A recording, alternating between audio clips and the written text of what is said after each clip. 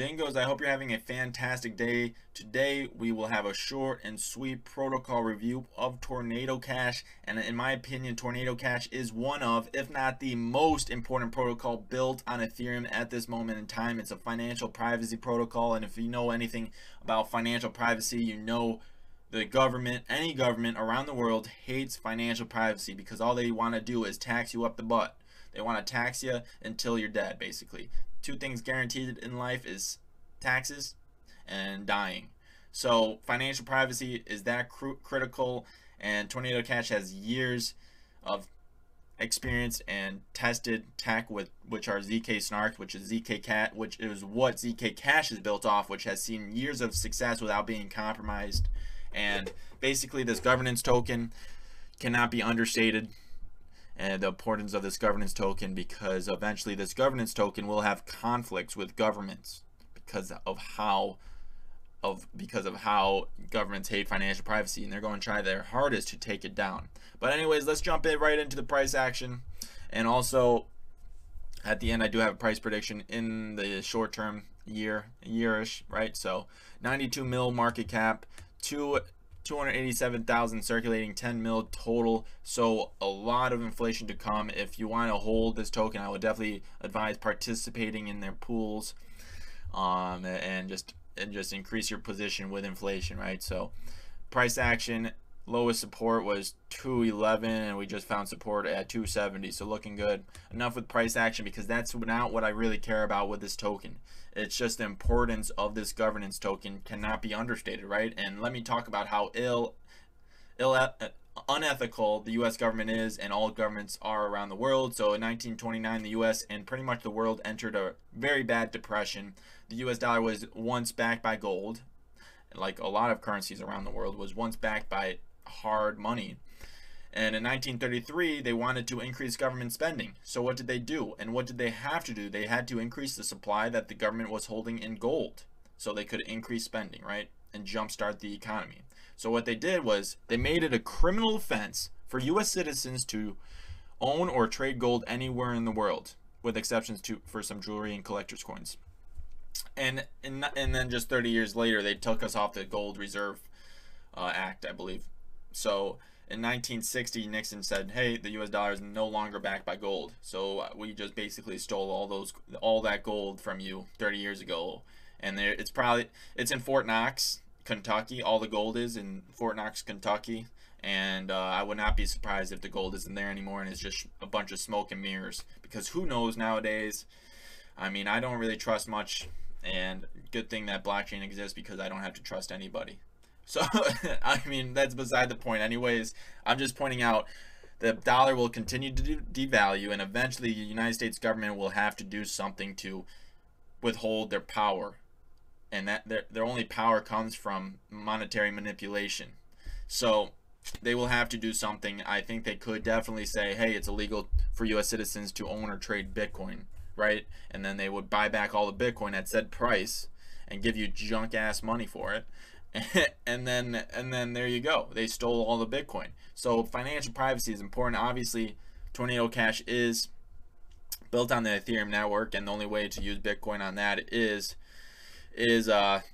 through wrap Bitcoin, which is centralized. So keep that in mind. This could also happen with a lot of other tokens as well, so that's important to note. And let's just go through these steps real quick. You do KYC on exchange, so the US government or any government knows you are the owner of that crypto. When you purchase crypto on exchange, you send it off to your own personal Ethereum wallet or your Bitcoin wallet, and now the government knows that wallet is associated with you, so they know that's your money in there, right?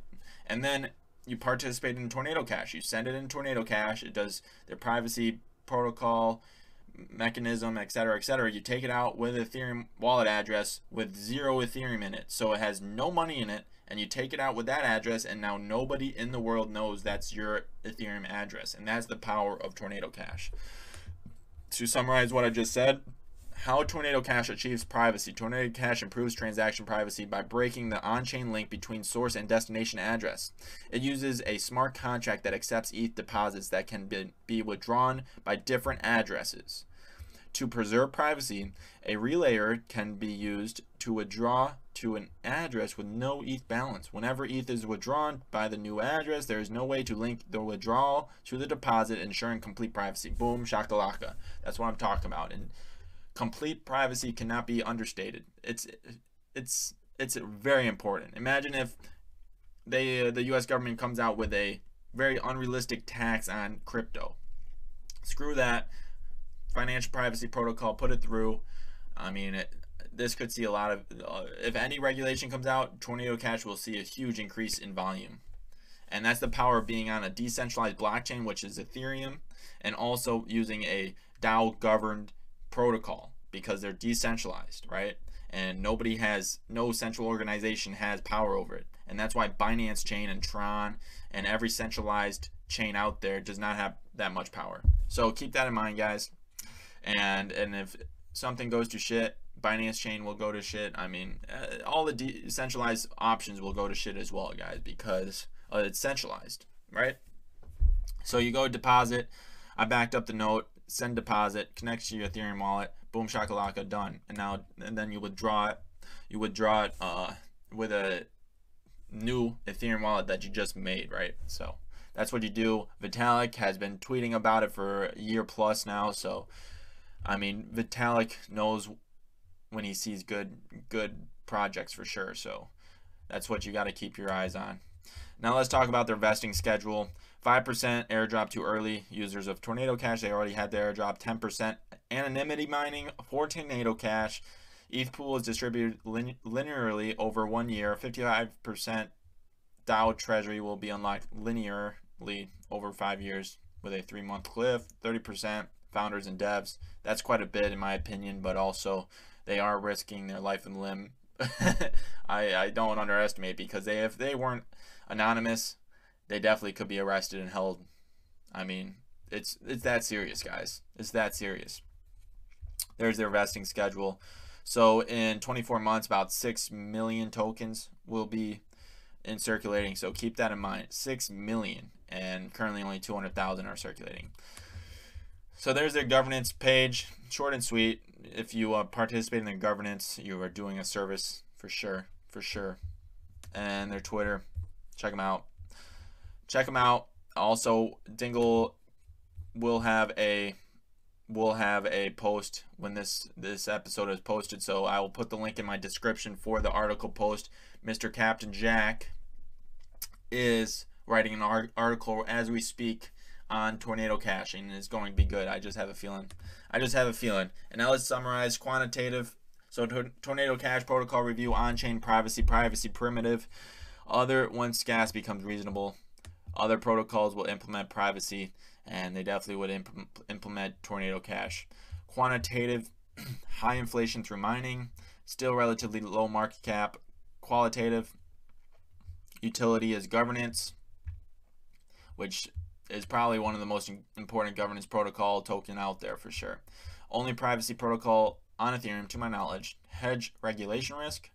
ZK Snark zero knowledge proof utilized by ZK Cash, which has years of proven success, integration with other protocols, great devs. Vitalik most likely has worked on it. Maybe, just maybe, because at the end of the day, he's taking a big risk because he's not anonymous, and if you worked on it in a public forum, it's obvious. So maybe he did, maybe he assisted and talked to their devs, but other than that, we will see. I don't think he might have. If you hold this token, make sure you mine, because inflation is a bitch.